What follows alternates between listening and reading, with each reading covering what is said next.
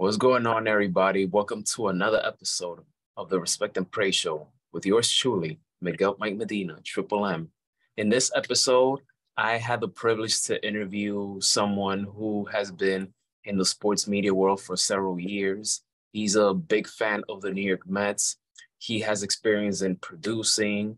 He also has his own podcast, which he's the host. He's a writer. He's done board operator. He's done so much in the sports media world. So in this interview, you'll get to know more about this person from his early beginnings all the way to now. So stick around because it's a good one. Ladies and gentlemen, it's a great honor to present to you Mr. Anthony Rivera. Anthony, thank you for joining the show today. Hey, man, I'm very excited. Very happy to be here, Miguel. And let's do this, man. This is very exciting for me. For sure, for sure. So I got to start from the top. When did you fall in love with sports? And did you always knew that you wanted to work in sports media? Actually, I didn't know I wanted to do sports media. And I've loved sports since right around, 94, 95. I started watching football and getting into the Super Bowl. I actually didn't really get into baseball, which I cover mostly now, until 1998. And I started watching the New York Mets and started getting into baseball, and honestly started actually listening to sports radio during that time too, where you had like the big, Mike and the Mad Dog was the big thing back then in New York sports. So I enjoyed listening to it and watching sports, but I didn't really get into sports radio as a passion and as a job until maybe about, I want to say 8 years ago. So, I mean, it was a big change from what my career path was in the beginning. So I'm glad I went into this direction and I love doing it. And speaking of Mike and the Mad Dog, they recently reunited in first six, so that was cool to watch. But since you're a passionate Mets fan, you started watching in 98, which was the beginning of the Mike Piazza era. What was the first Mets game you ever attended? So the first game I ever attended was also in 1998. It was probably the fifth game of the season at home. They were playing the Pirates. I know my dad took me to that game. I got pictures. I still have the ticket stub somewhere. It locked up in a photo album. And it was actually the debut of a pitcher for the Mets named Masato Yoshii. He was a Japanese import, and they brought him in, and that was the first time he pitched in the majors, and it was the first time I got to see them play. And they won pretty handily too. I think it was like 8-0 or something. So it was a very fun time. And then eventually, like you said, it was the beginning of the Mike Piazza era. So it was a great time to get into watching the Mets. So before your radio journey, you attended John Jay, which you studied for criminal justice. What made you decide you wanted to study criminal justice? So at the time, I was very interested in crime scene investigations. Like the TV shows were big then, right? So you had like CSI and actually it was like all the different CSIs, like York, Miami. I mean, they had a whole bunch of them. So that kind of really drawed me in. And then I took a class in high school in my senior year, which was kind of like a crime scene investigation class. And I really I guess not enjoy, but I really liked the whole process of, trying to figure these things out, and trying to put together, the crime and all that stuff. And eventually it led me to going to John Jay. And then a few years later, Connecticut School of Broadcasting for Radio and Television. You were there from 2013 to 2015. I would go out to say that this was probably the beginning of everything that you're doing right now. So what does Connecticut School of Broadcasting mean to you? And what did you learn from there? I mean, it definitely means a whole lot. I mean, it's got me to where I am right now. It's got me through this journey. I learned a lot of hands-on learning. If you go to certain schools It's a lot of note taking, a lot of, tests and stuff like that. And nothing is very hands-on, but at Connecticut School of Broadcasting, it was very hands-on. Radio, television. They taught you news broadcasts, obviously sports TV and radio broadcasting.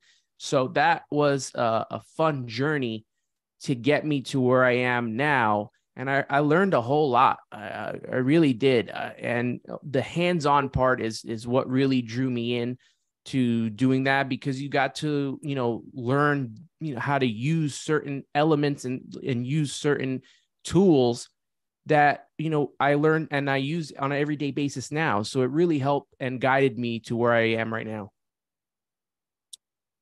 Is this one of those schools where they're very heavy on tuition or they're lenient? Where would you range it in terms of that aspect? Um, when you say that, like, what do you mean? Like very, because there's certain schools that they're very steep on tuition, and there's some that there is low, there's some that's middle. So where would you put this one in? I don't are think you still it was, paying loans to this day or no? Or not no. I have already paid that off, but I don't think it is steep in tuition compared to colleges, like, major universities and stuff like that. But it also depends on the person too. Can the person afford it?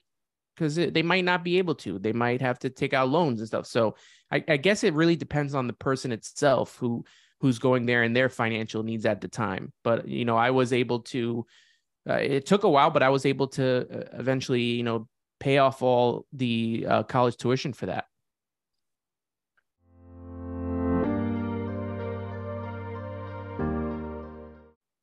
Favorite breakfast meal? Favorite breakfast meal? Gotta go bacon. Crispy bacon, too. I like that soggy, just barely made. And I like my nice and crispy. Favorite food? Favorite food, man, that's a tough one. I'm gonna go either pizza or tacos. I gotta throw them both in there. So I love them both. All right. Favorite travel destination? Favorite travel destination? Well, me and my wife like going to Disney, so I'm gonna have to throw Disney in there. We've been there so many times, and to Disneyland too in California. But the Florida version, because they got different resorts and nice areas to stay at down there. So I got to go with Disney World. The most talented Mets team to not win a title: the 1999 Mets man. or 2006 Mets? What was the first one you said? 1999 or 2006? The most talented team to not win a title. I didn't think you were going to bring the 99 team in there, but it's got to be 2006. I mean, that team, that was the first team that I thought was definitely going to win the World Series. They were so talented on offense. I mean, with David Wright, Jose Reyes, Carlos Beltran, Delgado. I mean, that team was so talented. They had a really good pitching staff that got hurt at the end of the season, and that was probably the demise of that team. But yeah, I've never felt more than that they were going to win a World Series, and since they lost, I haven't felt the same way since. Even with 2015, even with the team that made it to the playoffs last year, which was in my lifetime, that was the best regular season team because they won 101 games, and I never seen them win 100 games. So yeah, that 06 team that broke some hearts, especially in the years to come after that as well. Last but not least for this game, your top 3 favorite Mets moments. Top 3 favorite Mets moments. Okay, so one of them is last year. The postseason game, DeGrom's last game. I went to that game. All these are games that I've been to. So the DeGrom game was really good. And I really enjoyed that seeing. I actually didn't think that was going to be his last game, but it ended up being it. And that was the only game they won against the Padres. So that's probably 3. 2, there's a Subway Series game in 2006. The last game of the series, I think they were both tied 1-1 in the series, and it was a Sunday night game. So Shea Stadium was packed, Mets fans, Yankees fans, and I think the Mets were down 3-0.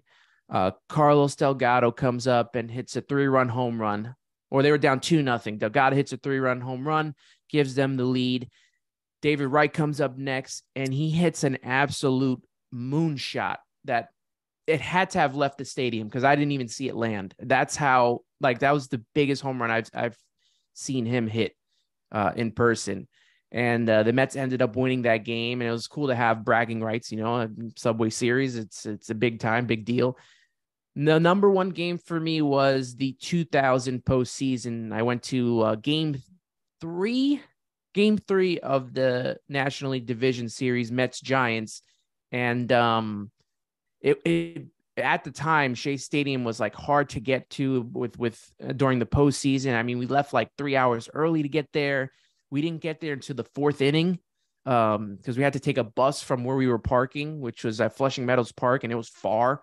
So we get to the game around inning 4. The Mets are down 2-0. They end up tying it.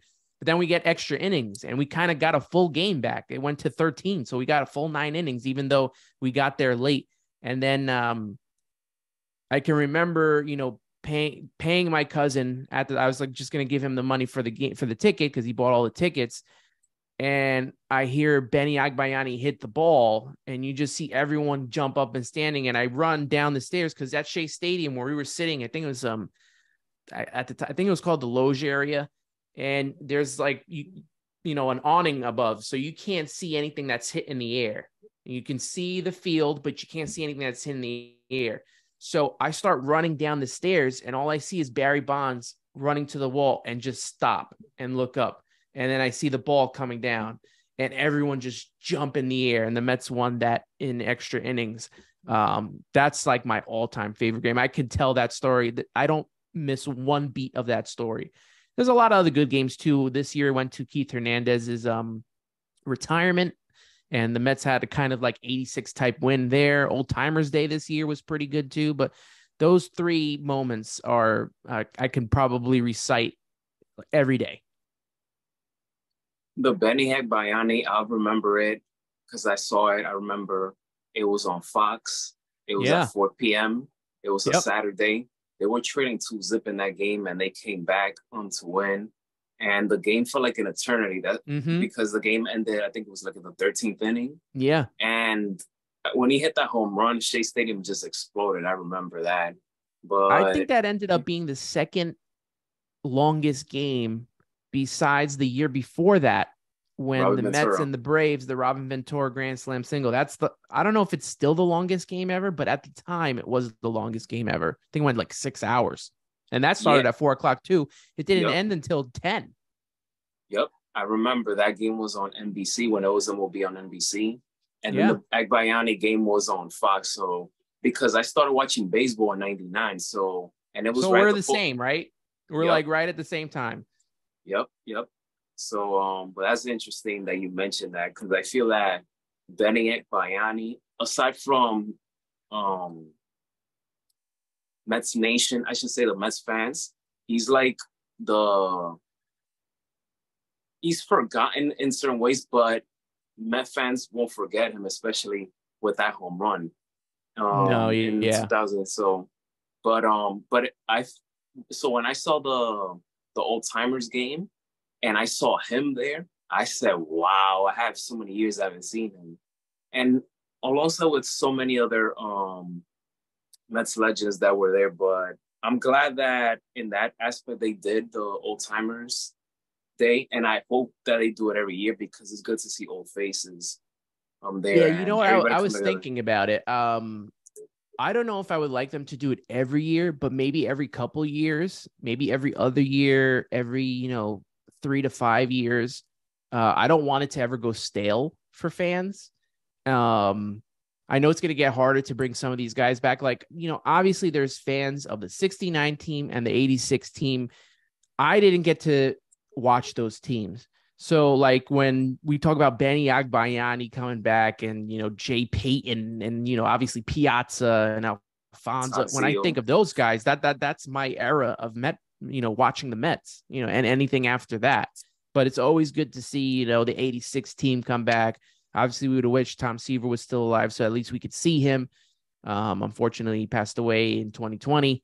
And but a lot of good memories. The history is pretty rich. I know the Mets get a lot of flack, but they, now that Steve Cohen is in charge, he's been kind of shining a light, a lot brighter on the history of the team, and it's good to see. So you've been working at Sirius XM Radio for 8 years and counting. You started as a board operator to associate producer and now producer. You also have your own podcast, Subway to Shane, um, which I have it on Spotify. Thank you. And you're yeah, yeah. And also Better Sports Network, which you're the producer since September 2022. September 2022 is interesting because that's the same month that I started my own sports show, which I'm a sports anchor working from home. So September 2022 will always be there as signature month for me. Mm-hmm. So I won't say out of all these, but all of these jobs that you have, my question to you is two questions actually. Number one, how do you juggle it, having all these jobs, these platforms? And number two, are there any guests that you've interviewed that you just say to yourself, wow, I can't believe I'm really talking to this person or interviewing this person? So yeah, juggling it's hard, right? I mean, it, right? You got a couple of shows that you're doing, right? And you know how hard it is to juggle these positions. But it's kind of like fitting in a puzzle, right? You find the time, you find the right puzzle piece at a certain time, and you place it, when you're ready and when it's correct. So that's kind of what I try to do. Every day I try to, set out a schedule for myself so that I'm not, doing overkill or getting to a point where I'm going to stress myself out. And I try to make time for each thing.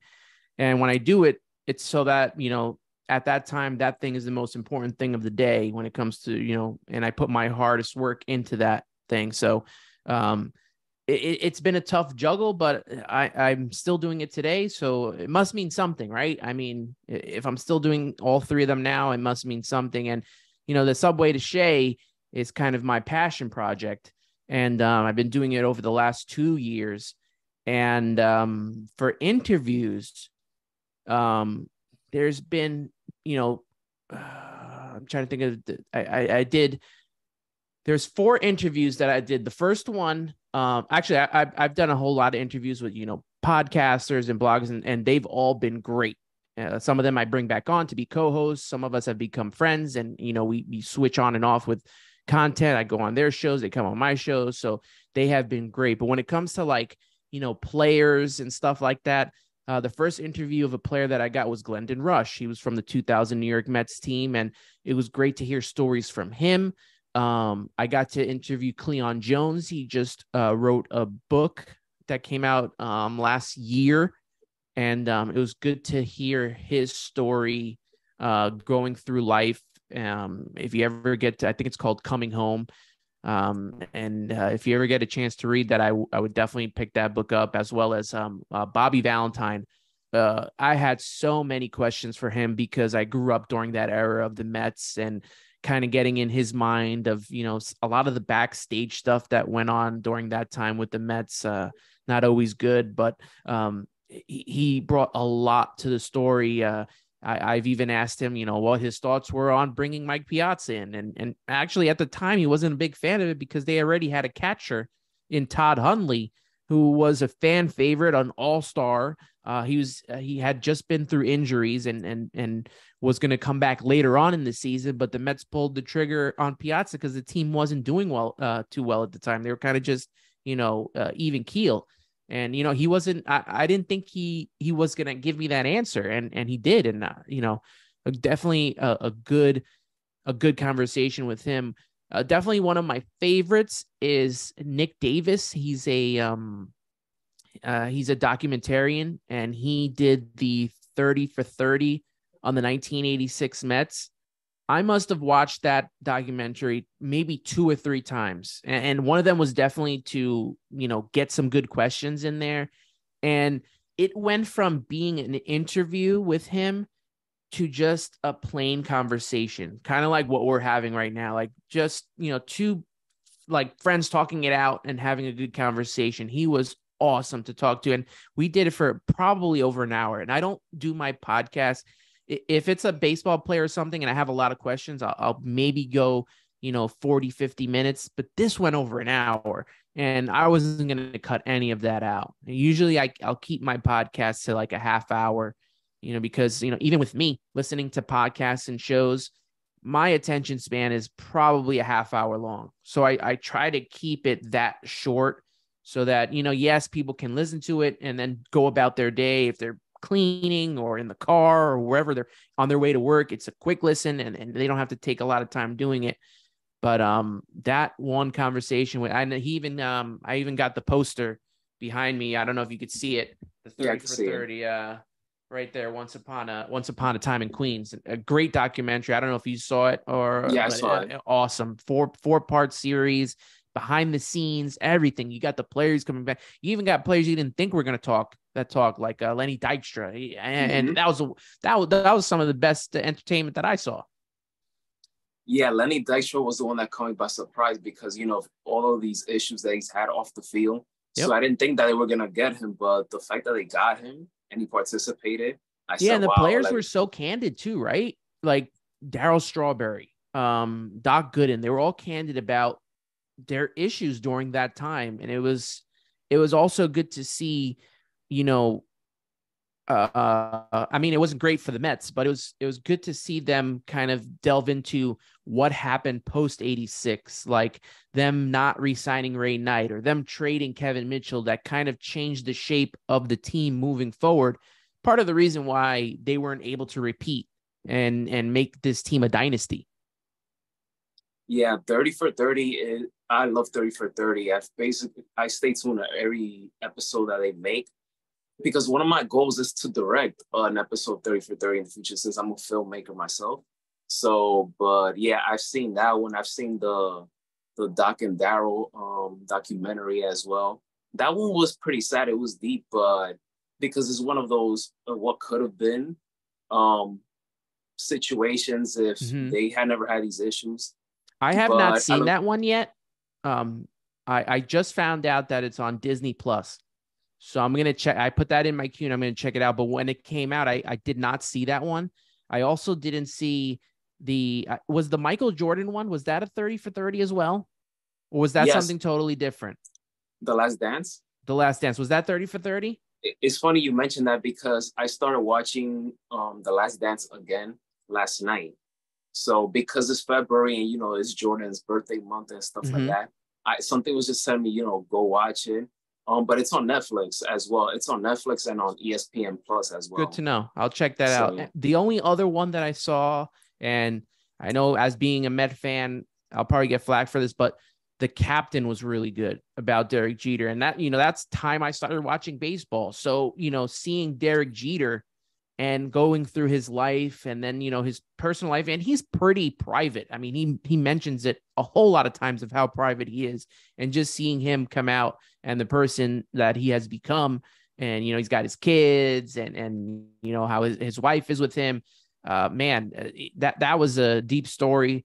Definitely they did the whole 2000, Mets in the Subway Series thing, which was, I had to shed a few tears for that. But, yeah, man, that was a good one too. I mean, whether you're a Met fan or not, or Yankee fan, whatever sports, you got to check out the version of The Captain. Yeah, I'm a Yankee fan, born diehard Yankee fan. But the thing is, and yes, there's this rivalry between the Yankees and Mets, but me as a Yankee fan, I never despise the Mets like the way I do with the Red Sox. So I guess it's because we're both from New York. That's why I never really look at it as like a, oh my God kind of situation. But yeah, like I don't I never despise the Mets like the way I do with Boston. It's different. It But was even, pretty but contentious as a kid growing up. You know, yeah, being a Mets fan and going up against Yankee fans. Now, not so much. Now, as an adult, it's a little bit different. I don't know. Maybe because this, the teams have not been good in sync as they were back then. Now, the Mets will be good, the Yankees will be okay, or the Yankees will be good and the Mets are totally terrible. Now, this past year was a nice Subway Series because both of them were in first place. Both of them had the best records in baseball at the time. And it was fun to see that. And I hope that continues, for both teams. It's good entertainment. I mean, it's good for ticket sales. So I hope it continues. yes, for sure, for sure. What advice would you give to someone who wants to get into sports media? Advice for sport. If you're definitely passionate about it, then do it, and you're going to work hard. It's not easy. Being in sports radio is not easy. It's not like you're going to have, one job and, that's going to be it. You're going to be doing a lot of things, different things. And you may not start where you want to, but if you have that dream and you have that desire and you keep going after it, you're going to get to where you're going to want to be. You just got to keep plugging along and never give up. Good advice. Where can people follow you and your work? Mention all platforms that you have, everything at this moment. Yeah, so my personal Twitter is at Ant Rivera 86. Usually I use that for mostly like retweeting and stuff from my Subway to Shea. I'm heavily on at Subway to Shea on Twitter, Instagram, and I just started TikTok. Not too much into that one yet, but as the season gets going, I'll probably do a lot more stuff on there and videos. And I hope to launch YouTube within the next couple of weeks, a YouTube page, so I could do videos like this, and post them as well. So you can obviously follow me at Subway to Shea if you're a Mets fan, and that's where I do most of my tweeting from. And then I write articles for Rising Apple, which is on the fan. I know you're on fan. Are you still on Fansided as well? Yeah, I work for Jay's Journal for Fansided. All right, so when the Mets and the Jays play this year, because now they're going to be playing each other. The Mets are going to be playing all the teams. Like every team is playing each other now. They switched up the schedule. So when that happens, I'm going to get you on and we'll talk Mets and Jays. So we'll get that going. For sure. For sure. Yeah, We should also do a Subway series since you're a Met fan, I'm a Yankee fan. We should do that one absolutely. at some point as well, whether it's on your platform or my platform. Absolutely. Yeah, let's definitely, keep in touch moving forward. And this is what I like. I love content creators, working together. I just did an episode with a friend that I made. His name is Matt Ibanez, and he has a Mets podcast, and we became friends, and we go on each other's show. It's pretty cool to work with other content creators. Because there's a lot of world where there's competition stuff like that, but I'm not really into that. I'm just really into making good content, sharing the content out there. And if someone wants to listen to it and watch it, whether it's one person or 10 people or 100 people, 1,000, it doesn't really matter to me. It's just that I'm getting to do what I love in talking about the Mets and putting that content out there. But the Rising Apple, I think it's at Rising Apple blog. You can follow there. I write a lot of articles for the Mets. I should have one coming out either tomorrow or sometime next week about the Mets trading for Al Leiter back in 1998, and he's going to be going into the Mets Hall of Fame this year. So that article should be up soon. You can follow also at Better Network. That's a lot of sports betting, a lot of fantasy sports, if you like that stuff, and collectibles too that they're getting into. So if you follow Better Network on Twitter, you can, enjoy a lot of their programming well. And they got, guys like Mark Malusis on there. They have Lisa Ann on there talking sports and a lot of other fantasy sports and collectibles and betting. So that's pretty cool as well. Great. You heard it, everyone. I'll put that information down below on the YouTube channel. Anthony, thank you so much for taking the time to do this interview with me. I know you have a crazy schedule. but I'm forever grateful that you're doing this, that you did this for me. The Respect and Praise Show is all about giving people their respect, their praise for the work that they're doing, especially for those who don't have a massive social media following, who deserve more notoriety. I salute you to everything that you're doing, and keep going, man. Keep going. You're doing great. Miguel, this was awesome, man. I appreciate your time.